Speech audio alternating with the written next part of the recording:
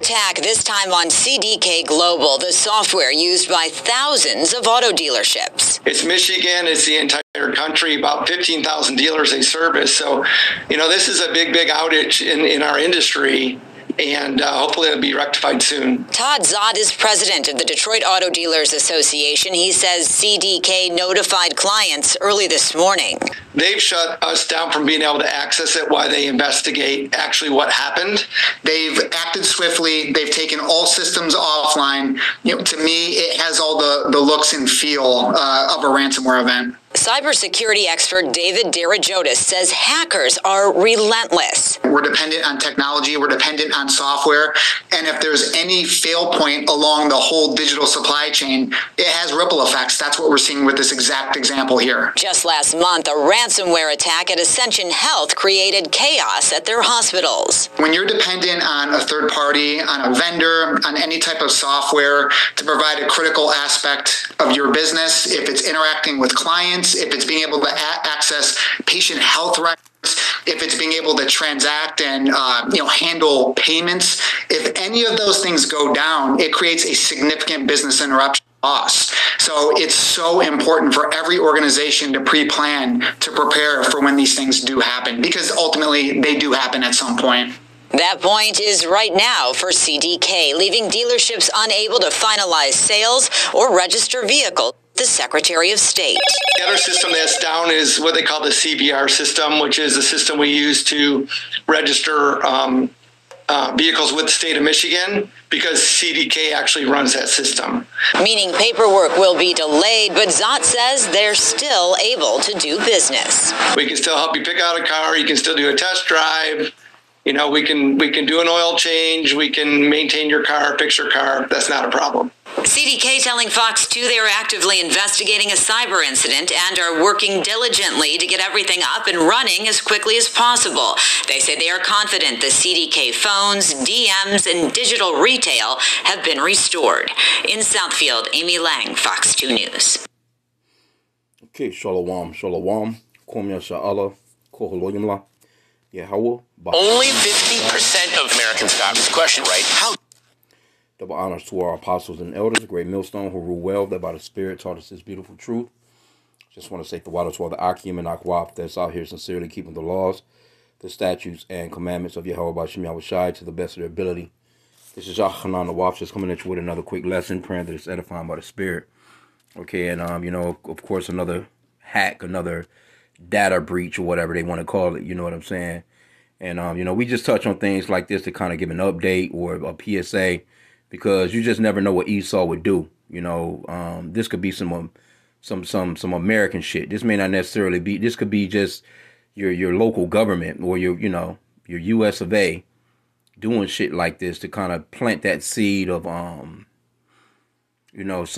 distrust, and mainly getting to the point of Revelation 13:16. Where you're not going to be able to buy or sell. Unless you take the MARK, the mark of the beauty and the beast. Because they're about to roll that shit out. And that's one good way of them. We don't know how they're going to do it. We'll see when it happens.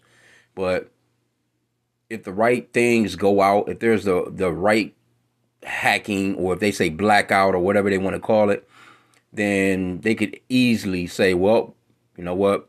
We got an answer for that shit. We're going to, you know what I'm saying? Come line up.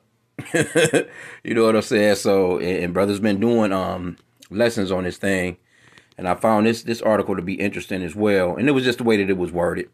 This person that works at what is this, Costco, right? It says next step is implanting the microchip. Fumes Costco shopper as store installs new tool to halt membership sharing, right? Okay, it says Costco's has added membership scanners to some locations, but a shopper feels it could lead to more advanced security measures, and it's going to. You know what I'm saying? That's why you're seeing all these self-checkout kiosks and all these things that, mostly people are using digital ways of payment. People not really dealing with no cash like that, really. It says the Costco shopper made a drastic assumption that membership scanners are a gateway to microchip technology. And look at it. Look at the shit right there in the door. Look at it. And Esau's gradualism has worked over the years. You know, people are more used to just walking in, you know, pulling out a card, tap and pay, using Apple Pay, using Samsung Pay, whatever the thing may be, Zelle, Cash App, all that shit. You know, it's just real simple and easy for people now. And people are doing it with no problem. Okay, it says the membership scanners were implemented to curb members from allowing non-members to use their cards to shop at Costco's. Costco's are now... See, everybody is about a money grab right now, too. Everybody is about a money grab right now. You know, you kind of have the Netflix hookup, you know, where Netflix, they kind of cut into, you know, people sharing their accounts and shit like that. Hey, they down to the... They want every single cent right now because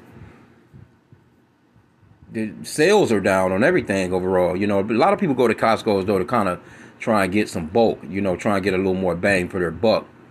But, hey, it is what it is, man. It says Costco's announced the new way to confirm members are using their cards properly in June 2023.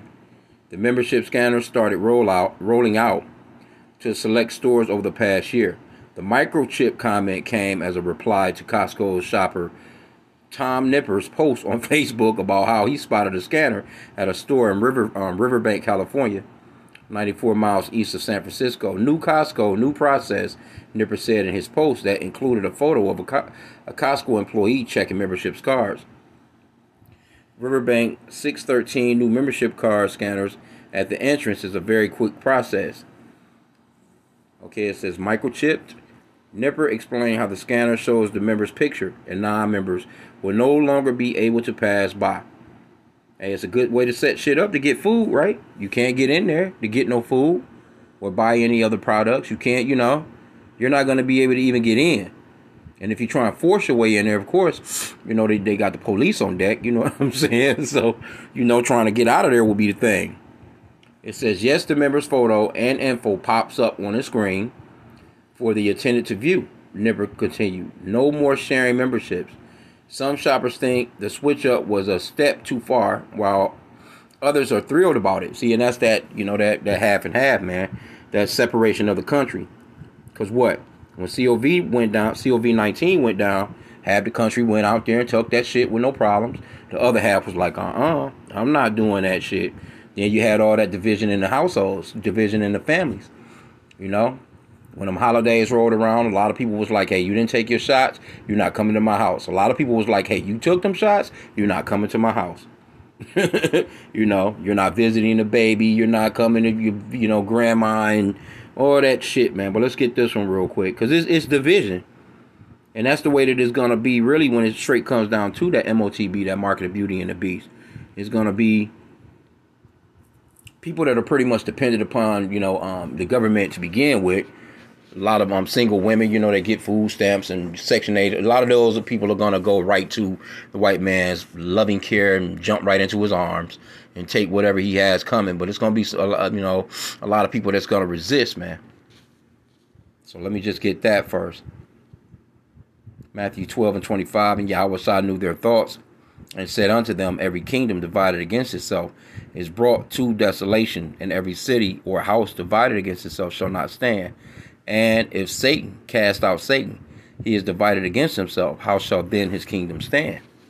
So you got half the, you know, half of the Costco member. You know, I mean, that's pretty much how this place is, man. Everybody is divided up. Everybody, you know, you got a half and half. It's pretty much 50% of the people still believe Trump is their president. The other 50% voted for Biden. You know, and that's the separation in the country. But let me get 2 Corinthians 2:11. Or in that first story that we played with the car dealership hookup. I mean, that's big. Because there's too many hacks. There's been too many of them shits done happened this year already. This just, you know, half the year that went by. It's been like 3 or 4 or 5 major ones. You know, and you know, not to mention, you know, the phone companies and shit dropping, AT&T and all those outages and shit that they had. People trying to call 911 and do all those different things. So we just had to keep an eyeball out on all this stuff. So this is 2 Corinthians 2:11. Lest Satan should get an advantage of us, for we are not ignorant of his devices. See, we're not ignorant of the fact that this man could throw a quick blackout out there drain your damn bank account. You wake up in the morning, your ass have zero balance. And next thing you know, people panicking and, you know, rolling up to banks, you know, banging on doors and shit, knocking out windows, trying to get in to find out what happened to their money and shit like that. Phone lines backed up. No, ain't nobody gonna answer the phone. And then all of a sudden, you know, damn lights come back on. You see this damn alert warning going across the TV. Yo, so it's gonna be hectic, man. What does the scripture says? Never trust thine enemy. For like his iron rusteth, so is his wickedness. And our people trust too much in Esau. That's why we just live day to day. You know, we're on some day to day living. We're pretty much like, not necessarily pilgrims, but we kind of live like pilgrims. You know, we just going out getting our daily bread, going to work, doing what we have to do, paying the little bills that we have to pay, not getting too involved and too attached to too much shit. We just don't get attached to nothing. You need to detach from this place, because it's going to come a point where everybody is about to bug the hell out, because they got to do it some kind of way. We don't know how they're going to, you know, shut down shit, and then once they reboot, they got to, you know, they got your local tattoo artist, your piercing artist, sitting there, you know, walking you in one by one into a booth, you know, and you coming out with that thing in your hand or in your goddamn head, your Neuralink. Anyway, though, let's see what else they got. It says, yeah, poor Costco's. How will they ever survive? If God forbid I let the single mom at work use my card to go buy something. Another user sarcastically said, love it. Coming to all stores, I believe, another user claimed. Oh, yeah, chimed in. Oh, yeah, it's coming to not just Costco's. That shit gonna be everywhere. It says, good. Sharing is much like cheating, someone commented. Membership crackdown. Costco finance chief Richard Galanti said that membership scanners are beneficial to the company and shoppers. It speeds up. See, that's how they're going to get you. That's why the scripture says never, it says, though they humble themselves and go crouching. It says, never trust thine enemy. It goes on to say, roughly paraphrasing, though they humble themselves and go crouching. And this is one of those statements where they go humbling themselves and crouching right here. He says, it speeds up the process at entry and speeds up the process at the checkout. And that's the, you know, that's the only thing that they've really been giving people as far as convenience. Because I was watching this video earlier and I actually reposted it. I had to.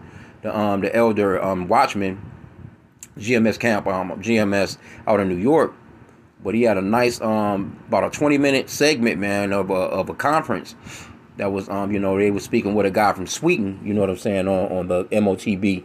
And you know how those Swedish people, they pretty much, they trust their government, and it was a lot of them that had the thing already in them, you know, not using cash no more. So, I mean, they basically was like, it's gonna, you know, it was just like the silly ass excuses that he was using to make people try, you know, to appeal to people's, like, you know, oh, just in case you lose your keys. Like, motherfucker, I'm not losing my keys. I'm not a fucking 5-year-old. I can put a key into a door and turn it. I don't give a fuck. I'm supposed to let you put something in my hand to automatically unlock a door. No, that's not worth it. Oh, you can get into your computer. Motherfucker, I'm not stupid. I can go ahead and type my password in. I'm not even giving you a fingerprint. That double authenticity. I think what they call it. I think what you do a fingerprint and a damn eye scan. No, you're not doing all that to me. To check to see if you're the authentic person of the device. No, I don't need all that. Goddamn 6-digit password. Boom, boom, boom, boom, boom. I'm good. Anybody get into that shit from there, I don't give a fuck, man. It's just a phone. Shut all that shit down. I'm not putting no credit card information in it. I'm not running no damn I'm not running none of that shit. Fuck a Cash App. Fuck Zelle. Fuck, I'm not doing any of that shit. You know? I'm not doing none of that unless I have to just do it. You know, it's not nothing wrong with it. But I'm not doing all that. You know what I'm saying? It's just real simple for me. Until they get to a point of, but when they come to a point of saying, hey, come and let us put this in you, that's when you got to throw all this shit away. That's when it ends, man. We just using it until it ends. That's it. Using this world and not abusing it. We get in where we fit in. We get the fuck out. Because when the Lord says it's shutdown time, it's going to be shutdown time. Well, we going to just be out here, man, just really dependent upon him. Because we're dependent upon him already.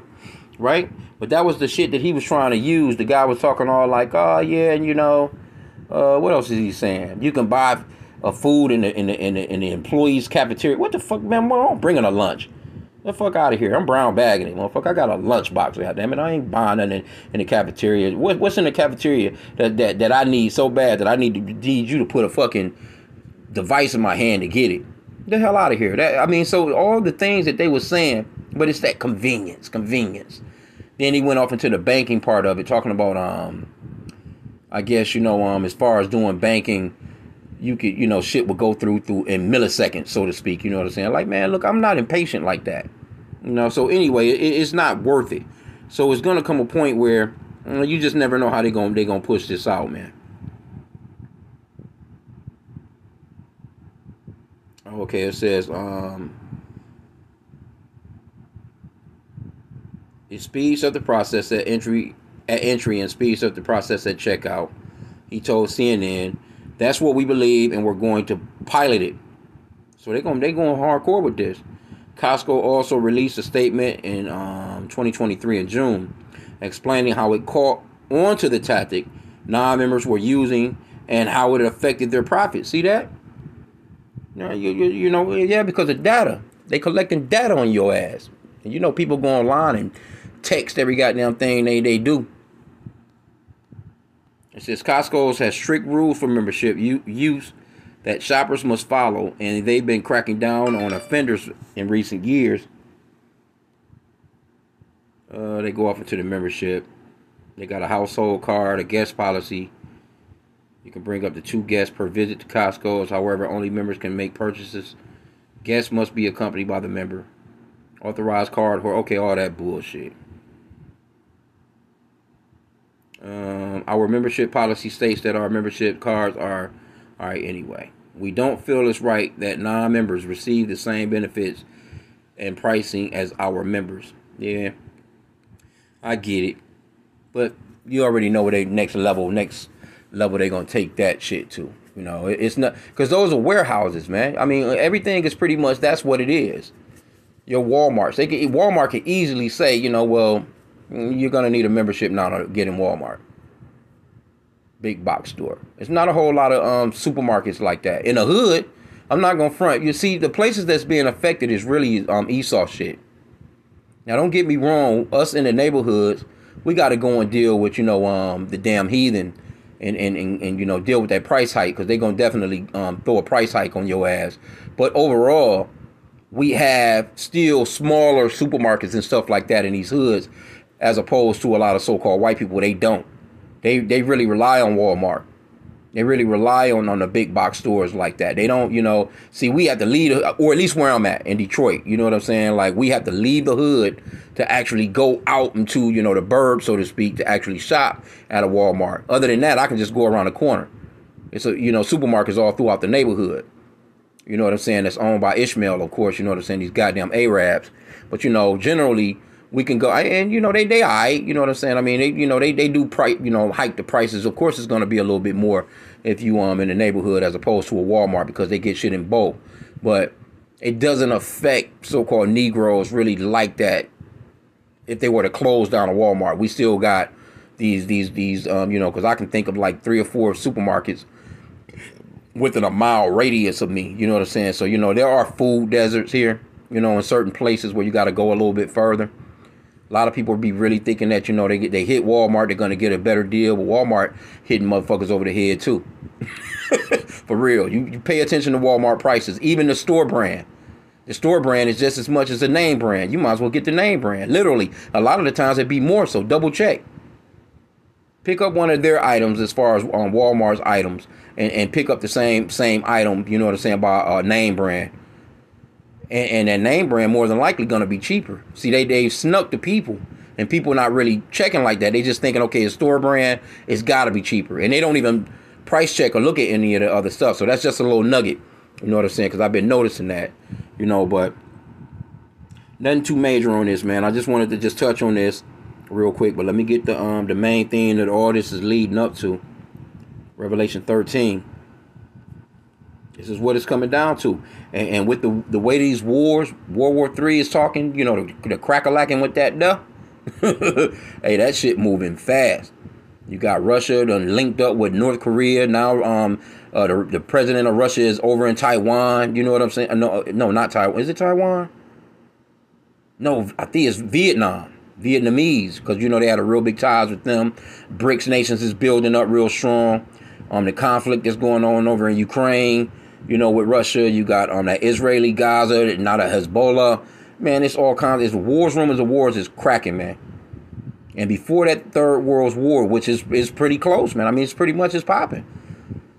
Before that comes, this right here has to happen. It's mark of the Beauty and the Beast, man. So it's getting close. And with these hacks, it's nothing for them to shut this bitch down and say, oh, we got hacked by Russia. And you wake up in the morning and people going to lose their goddamn mind, man. People going to lose their mind when they get their little $100,000 gone, $1 million gone, $2 million gone. Then all Esau got to do is say, well, hey, you know what? We got something for that. We can reimburse you. We're not going to be able to give you everything, but you know, you come and let us put this thing in you so we can eradicate this problem of where this would never happen again. But then the next thing man, look, bro, shit about to get crazy out here. Revelation 13:16. It says, and he calls it all, both small and great, rich and poor, free and bond, to receive a mark in their right hand or in their foreheads. Right? And that no man might buy or sell save he that had the mark, or the name of the beast, or the number of his name. So this shit is going to be like something exclusive, like, you know, VIP at a damn club. You're not going to be able to get up to the top floor, man, and get to the bottles popping unless you know, you have that special invite. And that's what this man is about to do, man.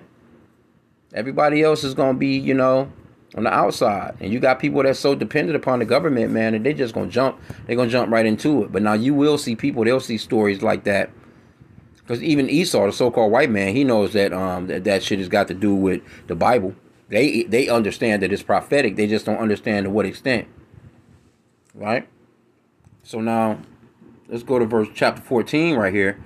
This is the results as to, you know, if you fall for the bullshit. The apostle going on, okay. Apostle probably about to go live there. But verse 9, and it says doom for worshipers of the beast. That's the subtitle on that.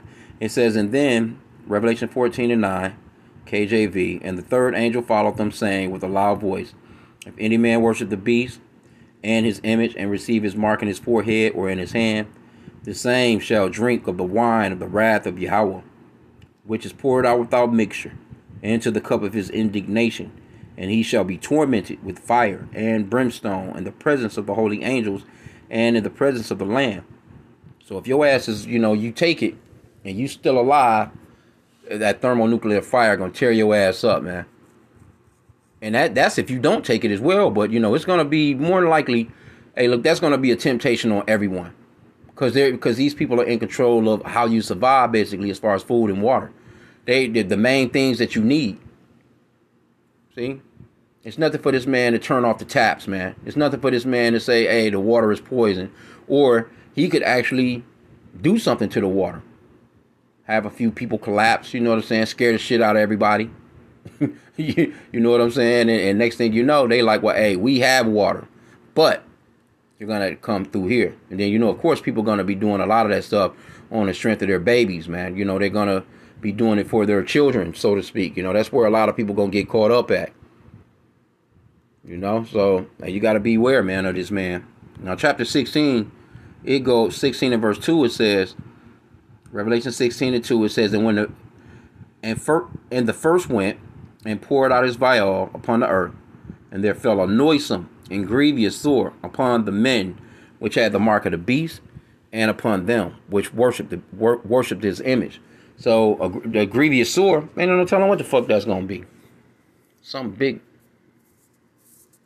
pus bucket on your goddamn face. You done grew an extra head. Never know, man. A damn extra arm grow out your rib cage or some shit. Esau, man, I don't trust nothing this man got going on. Nothing, man.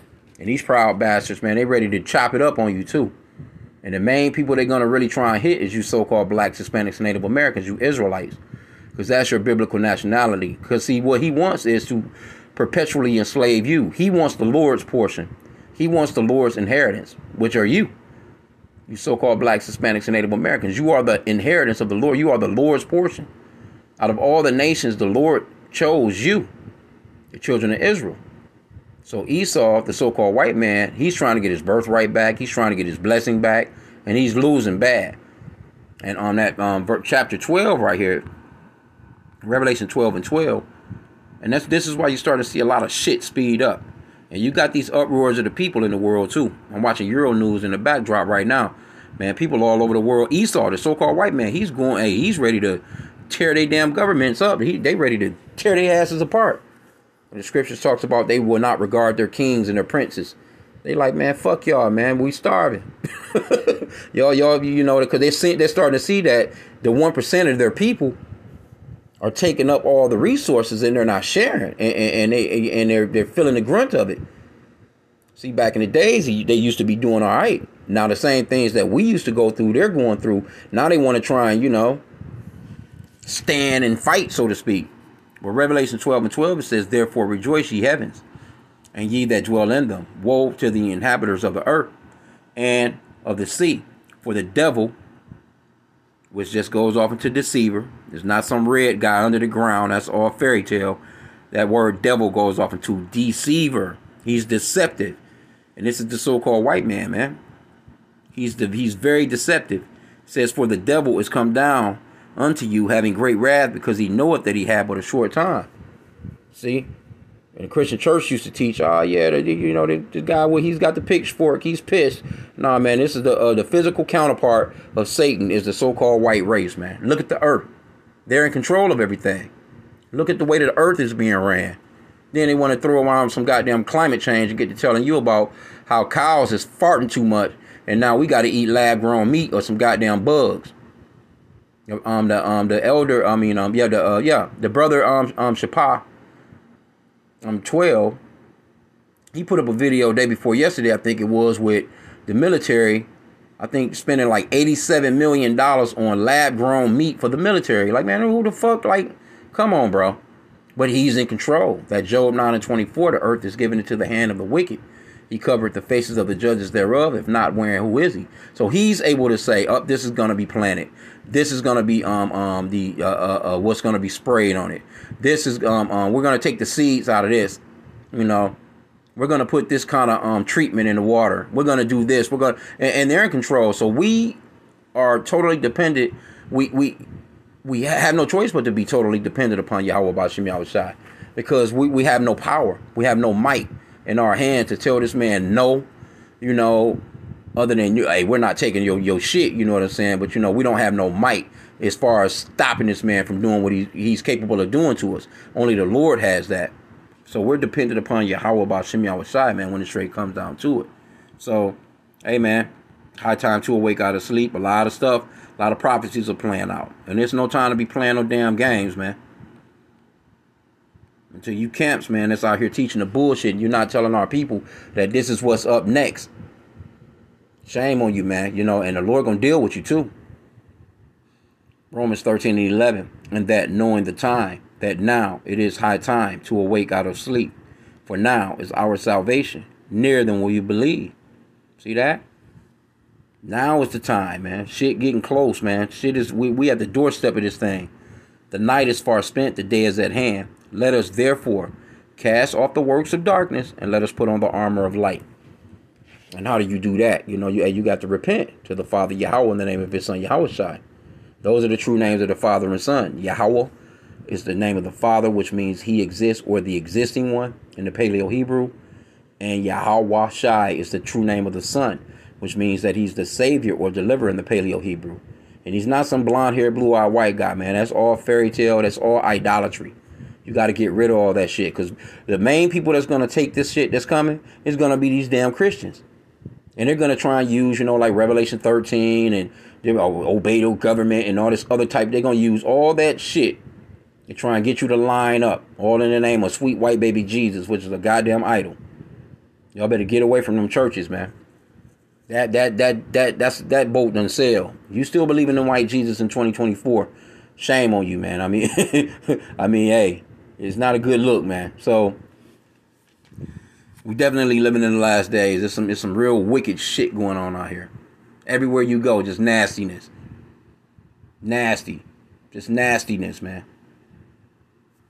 So you repent to the Father Yahweh in the name of his Son Yahweh Shai. Because the Lord said to watch and pray. He says to measure thou the time diligently. Here you go. People out here right now doing a bunch of nastiness during this June with because they so goddamn haughty. Your haughty month, I'll call it. For lack of, to keep it classy. Haughty. They're proud as hell. All manner of shit going on throughout the earth with this month, man. They turned this month into a wicked ass month. You got all that going on. The love of many is waxing cold. Iniquity shall abound, man, because the love of many shall wax cold. People out here doing all manner of nastiness and all kinds of disgusting things, man. Not caring about their family no more. The most atrocious, heinous crimes is going on right now. So it's not going to be much longer before the Lord, set this place ablaze, man. I mean, it is what it is, man. It's getting closer and closer. It's World War III, last major prophecies, man. That's it. You got your World War III, and you got this Mark of the Beauty and the Beast, and of course Jacob's Trouble. When Jacob's Trouble go hardcore, that's we pretty much there. So, with that, I pray that the lesson was edifying. Kwam Yashala, in the Bible Bar.